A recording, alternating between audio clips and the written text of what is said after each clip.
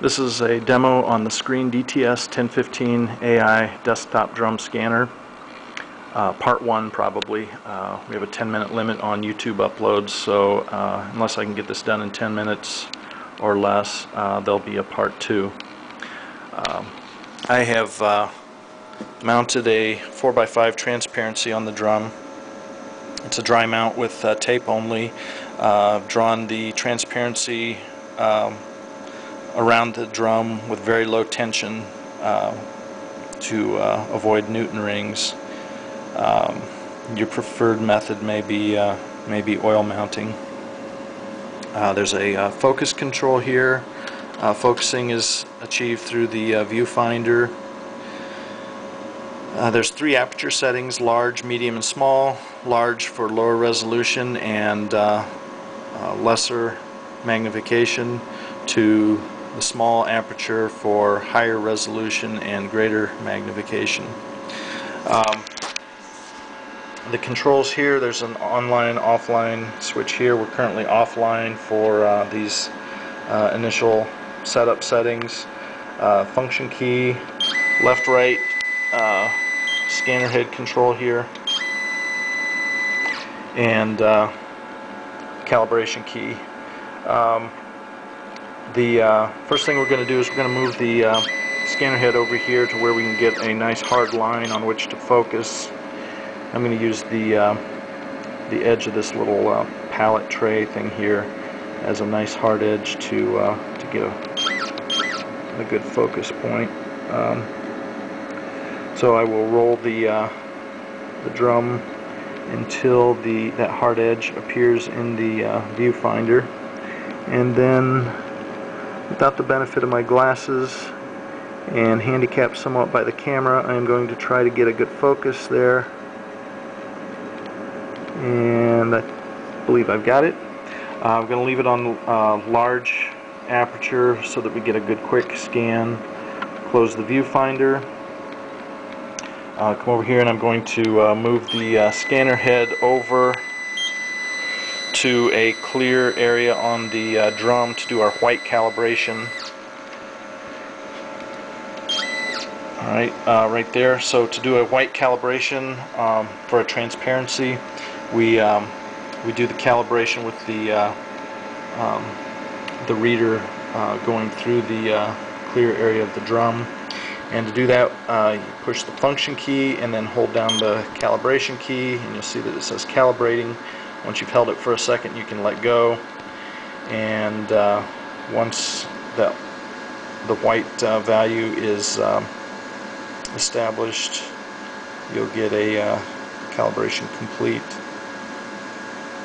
on the display, or just say, yeah, calibrated. Then we want to move the head back over here to the far right edge of the transparency, and we'll roll the drum back until the far upper right hand corner of the transparency is at the point of light. That's our origin point. That's where the scan will begin, and we just hit the calibration button to establish that origin, and the display will say original point. At that point, we're all set. Close the cover, and then we will go from offline status to online, and then over to Photoshop, File, Import, DTS Scan, and the screen interface will come up. There are a lot of finer points to the software that I never learned.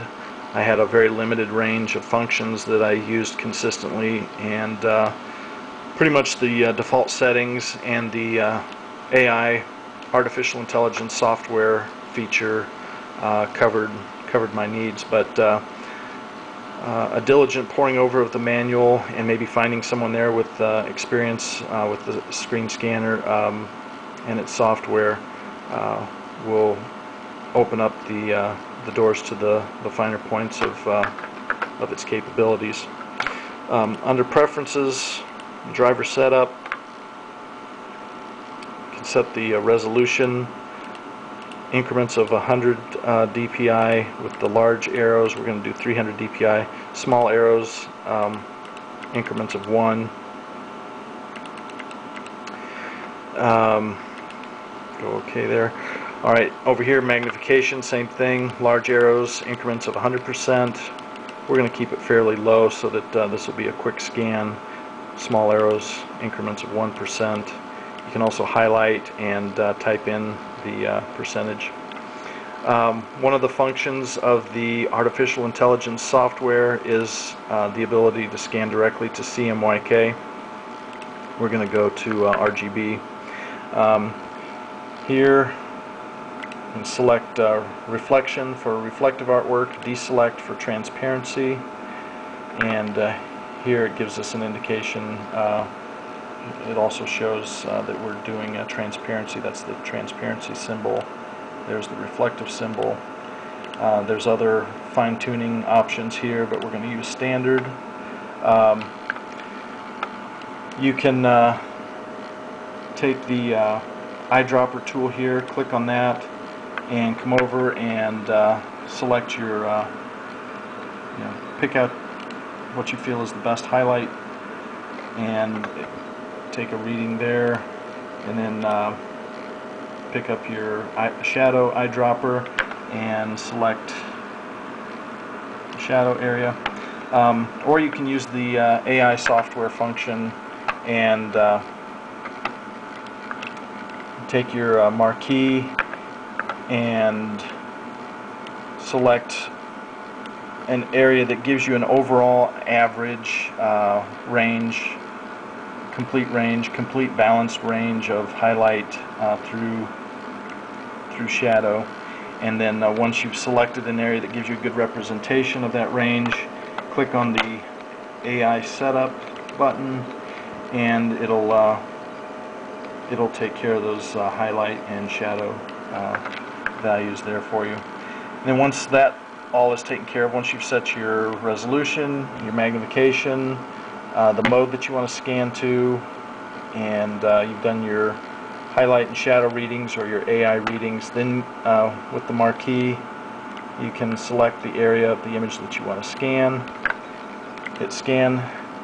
It'll tell you that based on the information that's been gathered up to this point, what your aperture setting should be based on the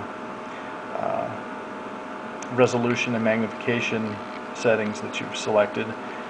In this case, I knew that it would be large, but if it turned out that it was medium or small, we would have to go back into the hardware and do the change the aperture to whatever it says here, medium or small, and then do a new white calibration and reset the origin and start that process again. But once we've confirmed that we've got the right aperture setting and everything else is in place, then we hit OK, and the display will say scanning, and it is indeed scanning.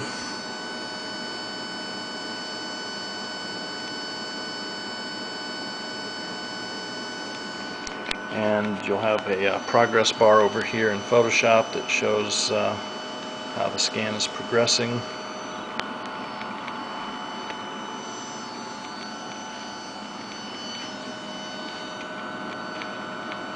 And we are coming up on 9 minutes, so it does look like we will probably need to do a part 2 on this.